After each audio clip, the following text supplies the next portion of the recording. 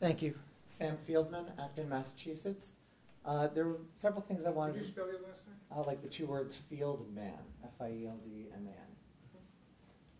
There are a few things I wanted to say, but before I do, I just wanted to point out an oversight made by the Commission. There were 4 subcommittees that you guys had voted on last time. Earlier today, the 4th one was listed as drafting, but when you actually voted on it last time, the 4th one was action, and that's consistent. Well, thank you. Did you have any testimony about the substance? I do. I would also like that is substantive, with all due respect, because it's important that the Commission do the appropriate finding of fact in order to meet its obligations under the Section 4. We had a discussion about that. Go ahead and testify other than procedural. Thank you. Okay. I'm the National Counsel for an organization called Wolfpack, which seeks to overturn Citizens United. We also helped out with People Govern Money on Proposition 2. And we have, and we're seeking to use the Article 5 convention process to overturn Citizens United. And last time we talked about presenting and recommending some witnesses to talk to that subcommission on the action items, so that you could properly understand the legal and political facts that you need to find in order to meet your mandate under Section 4, Part A, Subsection 5, to make recommendations for actions to be taken by Congress, the General Court of Massachusetts, the Governor, the Secretary of the Commonwealth, the Attorney General, and other public officials, bodies, and citizens of the Commonwealth of Massachusetts to further promotion, proposals, and ratification of the recommended constitutional amendment or amendments. Without an appropriate finding of fact, it would be very difficult for the, if not impossible, for the Commission to meet that mandate in its report. And so I would request so that I can help, and I'd be happy to help with the research. I've submitted information to the Commission before about that, which I submitted last time. You can read it at wolf-pack.com/MA-review, which I gave the Commission at the last hearing. And I'd like to request that the Commission appoint members to that subcommittee so you can do the appropriate finding of fact. Thank you. I mean, we will do that. And just as a point of clarification, the subcommittees or the committees that we designated today are not necessarily exhaustive, and the Commission reserves the right to appoint any necessary subcommittees at any point in the future, and to constitute those committees with appropriate members as it becomes possible necessary. So this was meant to be a start and not a complete list of all the committees that will ultimately be part of this Commission. Sure, and Wolfpack is also probably going to be holding an information session for state legislatures that has not been set in stone yet, but we would like to invite all the members of the Commission, and especially any subcommission that's meant to deal with the procedure, to listen to that. And when that's set in stone, we'll communicate that to all the members of the Commission. Thank you. At the same time, if we have more than a quorum, if we have a quorum of the committee present at any such gathering, Then they wouldn't be able to. Public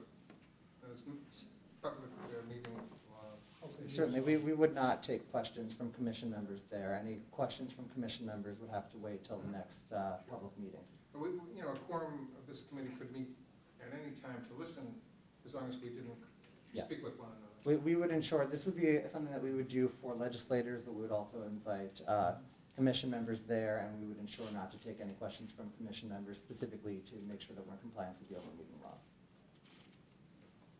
Thank you very much. Thank you. And yes.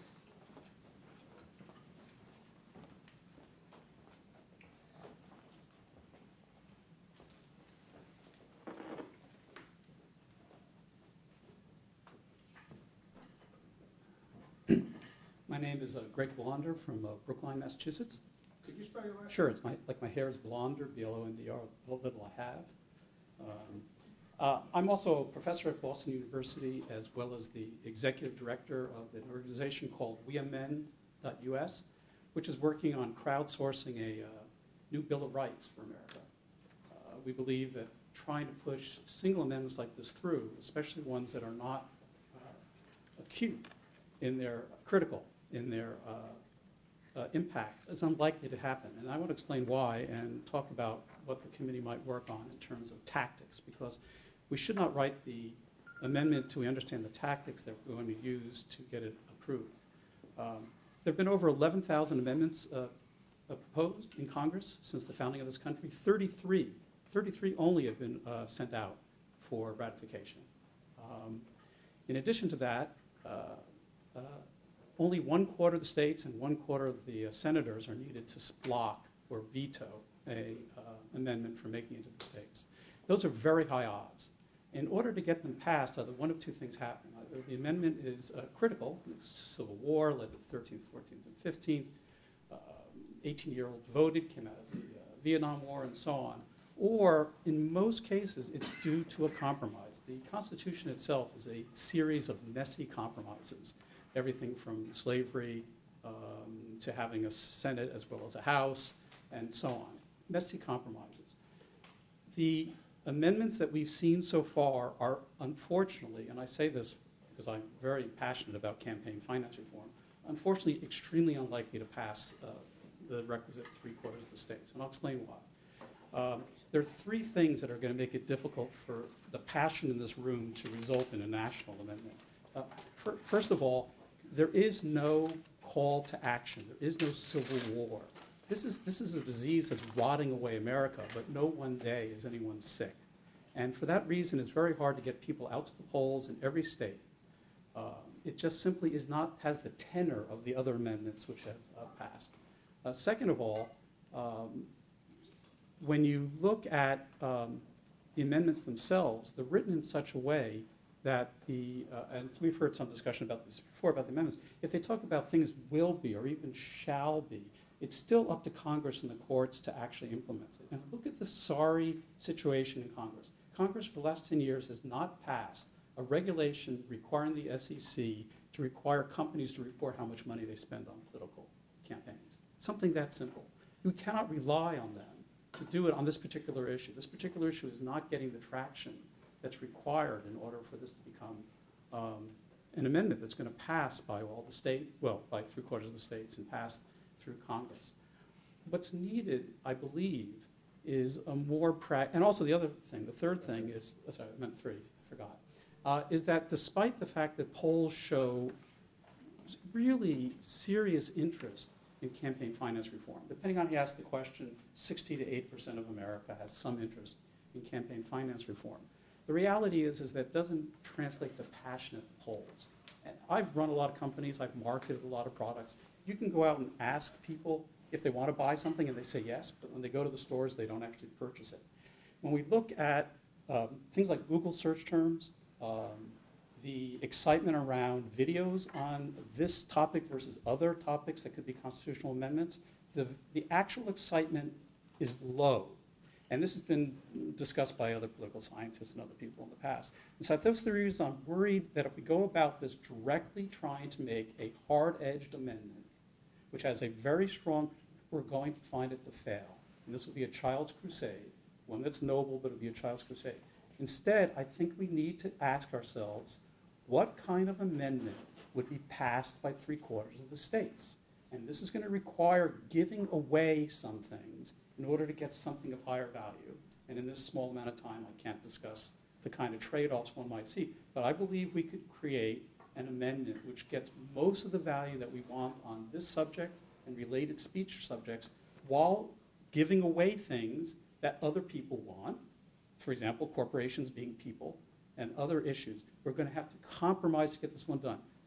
That's just my opinion based on studying the surveys and looking out into the past.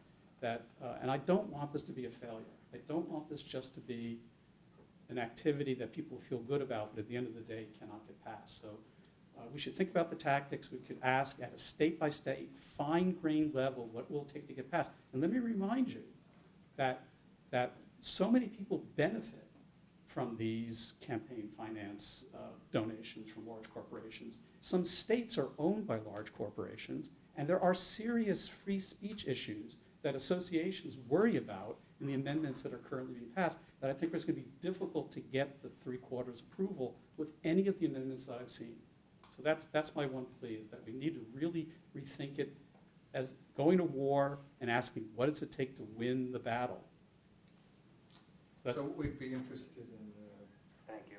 thank you very much, we'd be interested in your further. I'd be glad to talk to one of the subcommittees or whatever Yeah. when there's more time. Thank you. And Very so, good, thank you. BLONDER, Yes, from Boston University. Boston University. Thank you very much. Do we have someone else who would like to testify? I don't see anyone, I don't see any hands up. Okay, so we have about 25 people here, but all the people who would want to testify have testified.